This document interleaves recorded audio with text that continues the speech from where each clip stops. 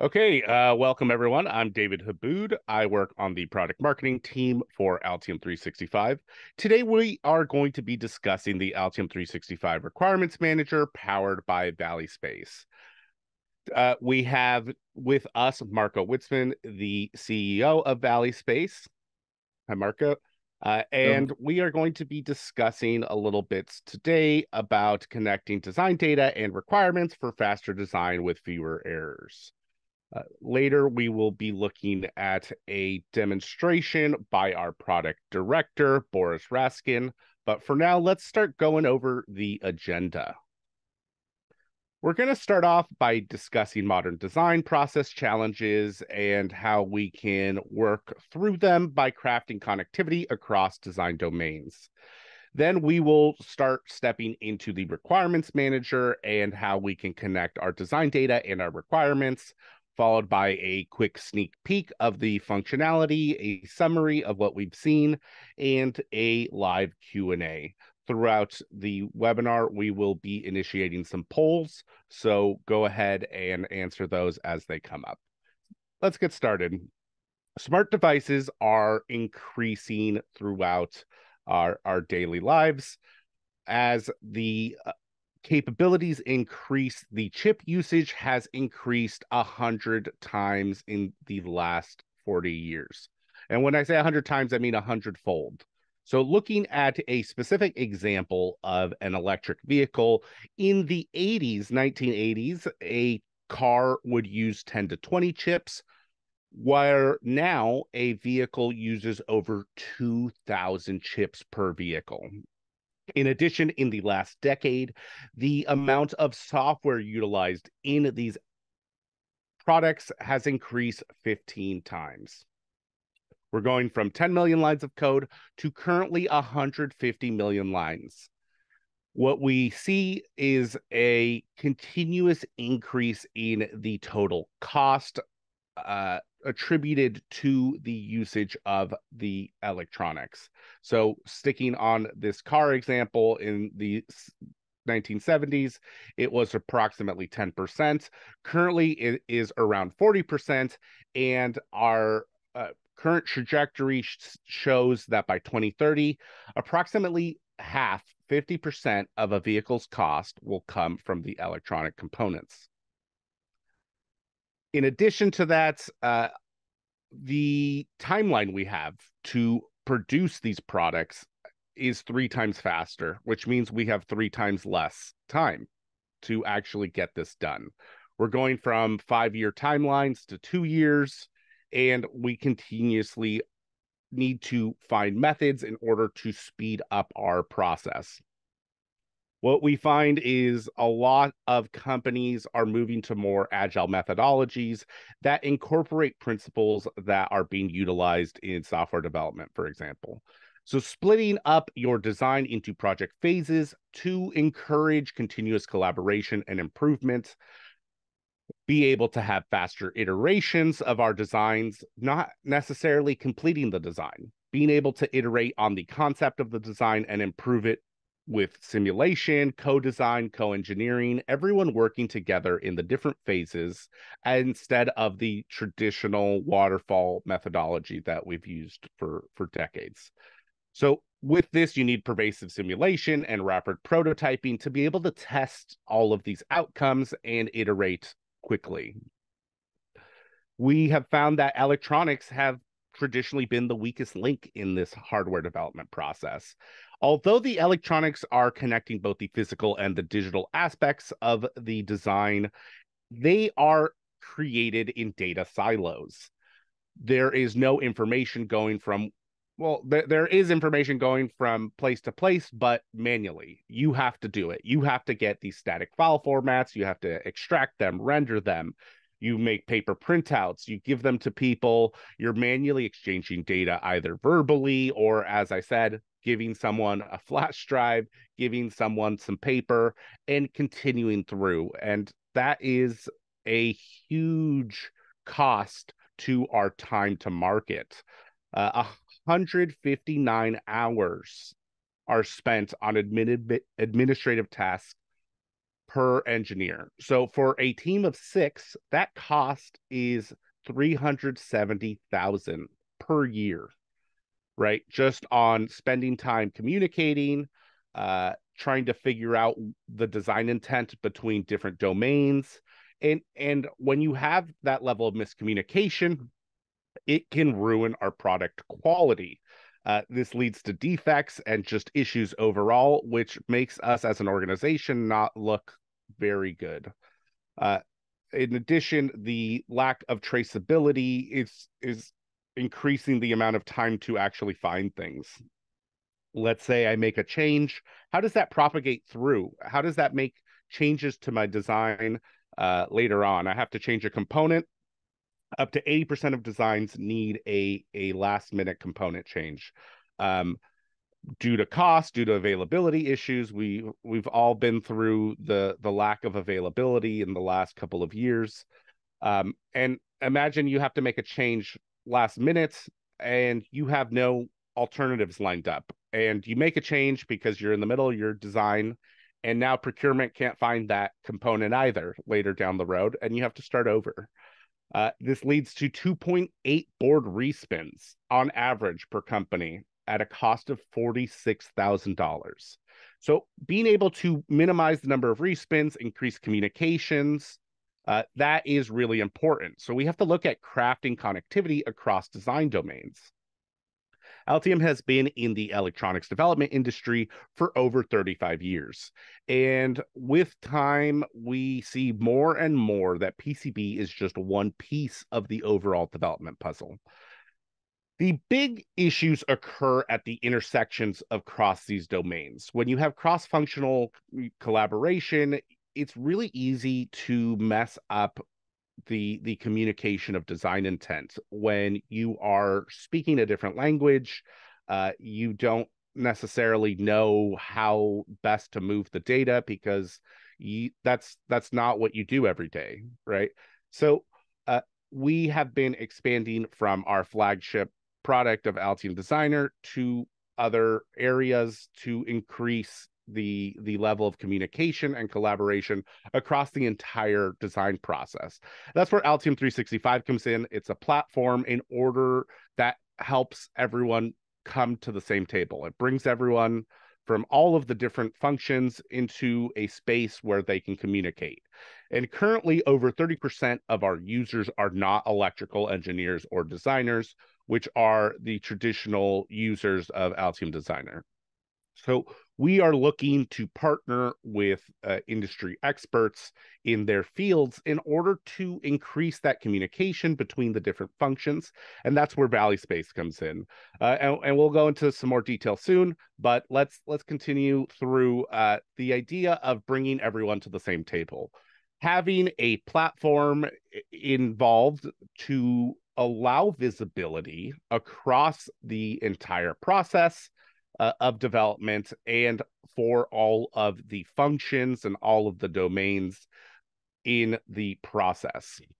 You can see here different levels of visibility between different people, different types of tools. We have the ability to co-design with the mechanical environment now. We're looking at simulation, looking at co-developing, different aspects to bring the whole process in. So today we're going to be focusing on requirements that are very important, not only at the start of our design, but throughout the entire process, because those requirements need to be applied to the correct context. So this is a quick overview of the entire platform. As I mentioned, since it's a platform, it enables different applications and integrations that will assist your general product development process. So connecting to the wider product development ecosystem is really important. We won't go into too many details today about all of this. We will have further webinars on these topics. But today, it's all about requirements manager and how we can connect our design data and our requirements. So the challenges we were really looking at addressing are the visibility of our requirements, creating a more predictable methodology in order to operate during the development process so that we can apply the requirements correctly in the correct context and then prove compliance of that. We need to verify and validate that all of those requirements are understood correctly and applied in the correct context. So to do that, we have incorporated real-time updates of both the requirements and the design data, collaborating in the context of all the requirements. You can directly place the requirements within any aspect of the design data, the schematic, or the PCB layout, and that's going to give us a level of digital traceability to see the who, what, when, where, and why of all these requirements. Who put that there? Why did they put that there? And, you know, did they do it correctly? What's the status of it? So with that, I'm going to pass it on to Marco. Thank you very much, Marco. Yeah, thank you very much, David. So basically, this affects the entire life cycle of the engineering, right? It starts basically when you start a napkin with requirements engineering, then go deeply into concurrent early design. And then most of these iteration loops happen between the detailed design simulations, the reviews, and technical change management. So basically making sure that the actual design that you have in the electronics fits the requirements that you had in the first place, making sure that you do the right reviews and ensure that full traceability gives you the fact that on the one hand, all the requirements that you have requested to be implemented have actually been implemented. And on the other side, being able to trace back from the design, why is the design like this, and being able to see, okay, this has been designed in the following way because you had requirements that demanded it. So with the Valispace V model, we basically cover the entire part from specifying a product to designing the product to verifying it, right? So when you specify your product, you make sure that your engineering data lives actually live inside your requirements, which means you have a data-driven approach. That means if, for example, you have the requirement that contains a voltage like 5 volts as in a requirement, that 5 volts will be linked to formulas, into calculations, into simulations, and you will basically be able to find them back, which is the second point, in the design that you select. So the physical properties in your requirements will basically be reflected in the system, and that means the entire engineering team is connected. So here you have a direct interconnection between the systems engineer, the electronics designer, and overall the Q&A process that basically follows. And that's how we come to the third part, when you verify and validate your product. So what you do is you make sure that your actual system design meets the requirements. And here is where automatic verification validation comes in. So basically being able to, on the design itself, close out the verification, ensure that the requirement has been implemented. And then getting out of Valispace or in the requirements module, all the verification matrices that basically show you that you have the completeness of the verification validation. Oh, you have one more? So what that looks like in practice is basically from an end-to-end engineering perspective, right? If you are developing an entire vehicle, for example, and you have a stakeholder that asks you to increase the range of the car, then one of your engineers will basically increase the number of battery modules from 12 to 14. And then Valispace is able to not only recalculate all the properties, so the battery mass and capacity, but also adjacent properties like charging mass, car mass, braking distance, all these other properties. So you have a full traceability of that change and the impact of that change towards the system. And then what you do is in Valispace basically is able to re-execute simulations, update documentation, verify requirements, and notify the engineers in question. And since this entire process that in today's world, when you do that through spreadsheets, meetings, emails, and so on, would take weeks, and you would probably forget to update a certain amount of these parts. With this interconnection, Valispace is basically able to bring down this time to seconds and be able to ensure that everyone is on the same page when designing. Okay, thank you so much.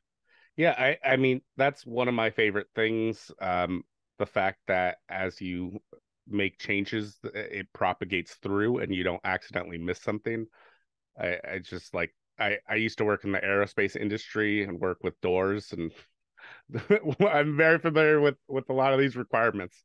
So things changing and being able to propagate through is very important. So looking into the benefits part of all of this, we are now going to be focusing on bringing these values together from both Valispace requirements side of things and the Altium 365 platform, and being able to communicate all of our needs in different areas and different phases of the design process. So this is going to accelerate our process by reducing the time spent trying to communicate. We are working in the context of our design. You see here the comment functionality we have in the Altium 365 platform. This is going to enable the ability to work with requirements. So the same way you can use a comment where you can put it on a single point, you can put it on an area, that will work with the requirements as well. As Marco was talking about, the analysis of the impact of our changes. As things propagate through, we are able to see how one change can affect the rest of our process, the rest of the team, different people in the entire process, and automating the risk assessment and compliance of those requirements. We're able to see how our changes affect the rest of the team and make plans to solve those issues before they become a problem, right? Getting prepared just in case there's a potential that we are going to have some issues on the supply chain side of things. Let's add a couple extra components, some alternate parts or alternative parts. We have that ability as well. So looking into the dynamic visibility and reuse of the requirements is really important. Being able to see where they're applied in the context of the design, both in the schematic and PCB, and hopefully in the future other areas if you all find it useful. So you have a table with real-time updates of all the requirements, so there isn't that lag of communication. When something changes, you're automatically aware of it. You can search filter for all of these requirements to find them quickly, and as you know, a project manager, see that traceability of who placed the requirements where, when, why, and the verification status. Okay, once you apply a requirement, did you meet it? The master follower feature allows things to propagate through all of those parametric areas within the requirements. Let's say a component weight, as that changes, it's going to affect the entire system. And there's no error-prone manual copy pasting that maybe you forget to update something. You know, we no one wants to admit it, but you know, when you're manually doing stuff, you could quite easily forget to update the value when you have 10 things connected. So avoiding that is very important. And when we're looking at our requirement analysis, it's much more efficient since it updates automatically. We have, once again, a matrix to be able to test while we're testing things to ensure the verification status of all of our requirements, and we can get a better insight into our implementation process. Where did we implement requirements and what's the status of them? Data-driven calculation engine is that whole idea of the information propagating through between the different areas and being able to have better impact analysis so we can optimize and iterate. As I was talking earlier, the most important thing is to be able to iterate our hardware development in a fashion more similar to software, right? We don't need to finish all our prototypes to iterate on our designs. And with that, comprehensive compliance and risk management, being able to create action plans for any issues, make clear decisions that we have evidence to back up later. If we make decisions it's quite easy to forget them the next day why we did it.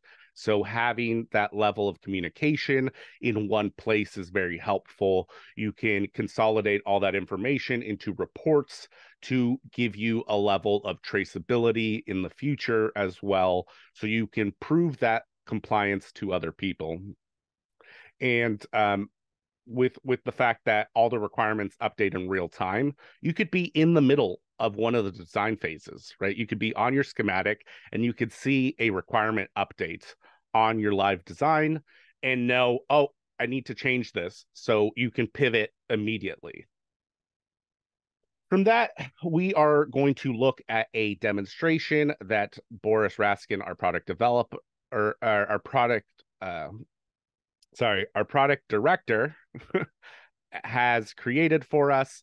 And while we watch that, I want you to think about how many meetings you would have to be in to both talk about this requirement, establish it, implement it, put it in context, uh, the level of communication for it. Let's say you didn't do meetings, you have a bunch of emails. How would you do that? How many different disciplines or domains would you be interacting with? How many different people are you working with? Uh, and with that, I will start This is this a up. demo of the Altium 365 integration with our partner Valispace for requirements management. If you look on the left, you can see that requirements has been added to the new section in the menu in the web UI. The reason why we wanted to put it there is to make it a first-class citizen in Altium 365 and show how easy we integrate with our partner Valispace. If we open up Valispace, we can see that there's a list of requirements in our Valispace project requirements module. I'm going to create a link between the propulsion system motherboard voltage reading requirement and the schematic voltage net node in Altium 365.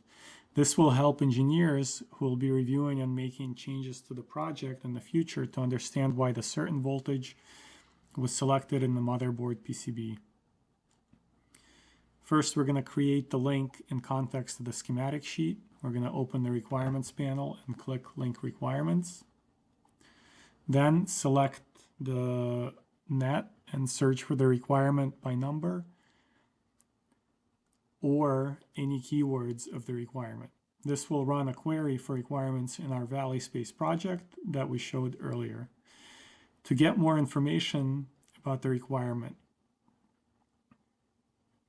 we can click the link to Valispace, which will open up Valispace in a new window to show that requirement. If we go back to the project, we can now add any comments and even turn this link into a task to assign to someone so that they can be notified. And they will also be notified if additional comments are made here. We'll now see how the link is very circular. We can open up Valispace from the requirement link in the 365. And if we do that, we can see that there's also a link from Valispace now into Altium 365 directly to this particular requirement as well. So there's this circular reference that makes it easy to keep track of design decisions that are made as a result of a requirement. Back in Valispace, there are multiple verification methods for the propulsion, including Altium 365 and analysis. So analysis is already verified, meaning someone has analyzed it and marked it verified in Valispace. Now the Altium 365 verification method is still not verified. So we can also control that directly from Altium 365 by clicking that bubble. As you can see, the verification status is updated both in Altium 365 and Valispace, and it's also indicated as fully verified. If we change it back to not verified, we'll see that the status goes back to not fully verified. This concludes the demo. Thank you. Okay, thank you very much, Boris. Okay, so let's do a quick summary on what we just saw. So going back to the three major areas we discussed a little bit ago, accelerating our design process, analyzing the change impact, and automating our risk assessments and compliance. So we are, first of all, going to greatly reduce the time needed by eliminating the need to switch between platforms and to appropriately identify the context of the requirements. The dynamic requirement navigation and the real-time data links in the design files provide that immediate context, and it makes it incredibly easy and quick to see what is relevant here. In this image, we have one point that is directly connected over to the requirement, and we can navigate between the different areas. That bidirectional linkage is really important.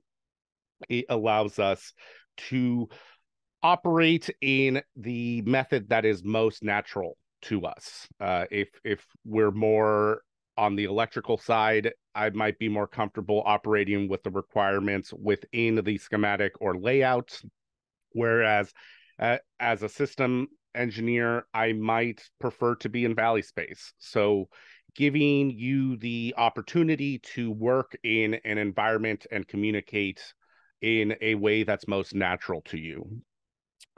With that bidirectional linkage, we also have better traceability, and it is in real time, as Boris showed.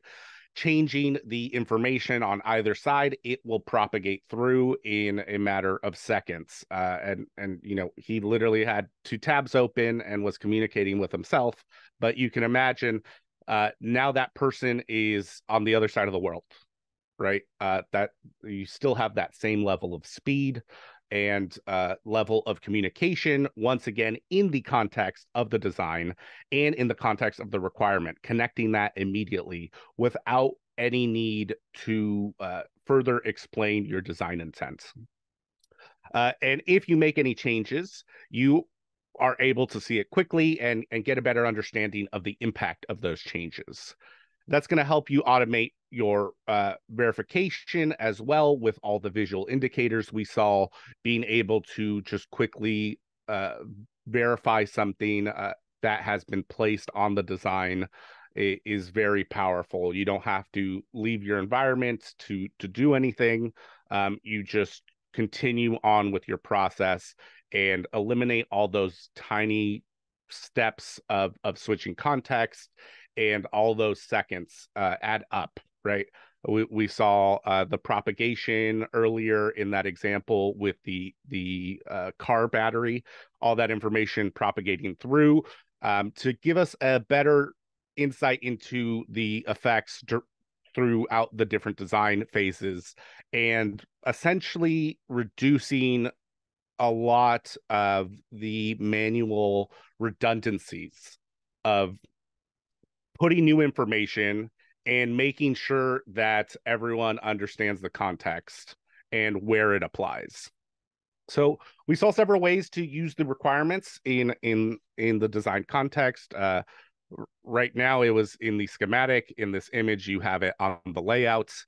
We are now trying to work personally with all of you. If you want to interact more with us on the development of this product, more places you would like to see these requirements, you know, let's say the bill of materials or a mechanical environment, for example, that's the type of stuff we want to learn more about. So you can reach out to me, David Habood at Altium.com, or Boris Raskin, boris.raskin at Altium.com, and we will follow up with that. But just to kind of close it out, when we don't have systems in place to mitigate unexpected changes, all of our actions are completely reactionary and ad hoc. So there's no way to replicate them in the future. There's no level of predictability to our process. We can't learn well because we don't have the context all the time. And fortunately, Requirements Manager helps us prevent these mistakes and eliminate all these tiny redundancies to allow us to iterate design prototypes faster and prevent a respin of 46,000, right? No one wants to do a respin. The industry is all about get it right the first time. So we are trying to help move that along.